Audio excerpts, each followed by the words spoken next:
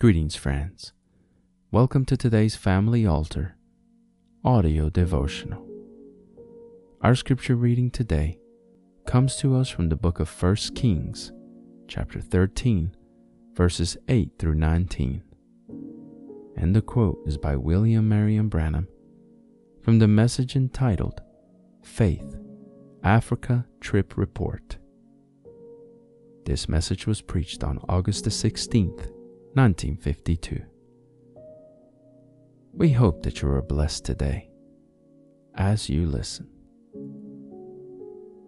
And the man of God said unto the king, If thou wilt give me half thine house, I will not go in with thee, neither will I eat bread nor drink water in this place. For so was it charged me by the word of the Lord, saying, Eat no bread, nor drink water, nor turn again by the same way that thou camest. So he went another way, and returned not by the way that he came to Bethel. Now there dwelt an old prophet in Bethel, and his sons came and told him all the works that the man of God had done that day in Bethel. The words which he had spoken unto the king, them they told also to their father. And their father said unto them, What way went he? For his sons had seen what way the man of God went, which came from Judah. And he said unto his sons, Saddle me the ass. So they saddled him the ass, and he rode thereon, and went after the man of God, and found him sitting under an oak. And he said unto him, Art thou the man of God that camest from Judah? And he said, I am. Then he said unto him, Come home with me, and eat bread. And he said, I may not return with thee, nor go in with thee, neither will I eat bread nor drink water with thee in this place. For it was said to me by the word of the Lord, Thou shalt eat no bread, nor drink water there, nor turn again to go by the way that thou camest. He said unto him, I am a prophet also as thou art. And an angel spake unto me by the word of the Lord, saying, Bring him back with thee into thine house, that he may eat bread and drink water. But he lied unto him. So he went back with him, and did eat bread in his house, and drank water. Prayer changes things. Is that right?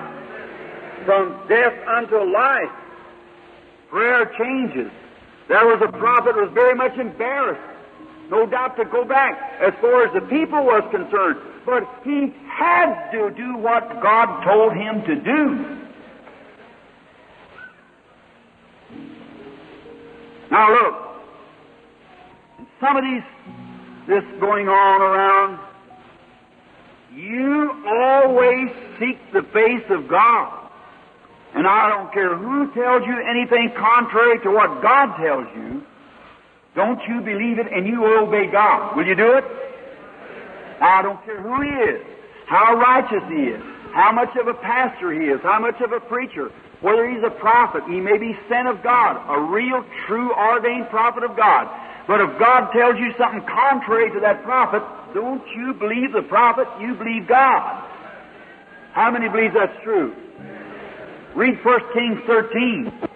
A young prophet went out and prophesied against all of Bethel there and done some miracles. The Lord said, Don't you eat or drink, and come back another way from the way you went in. And a real prophet of God went and deceived that prophet. Is that right?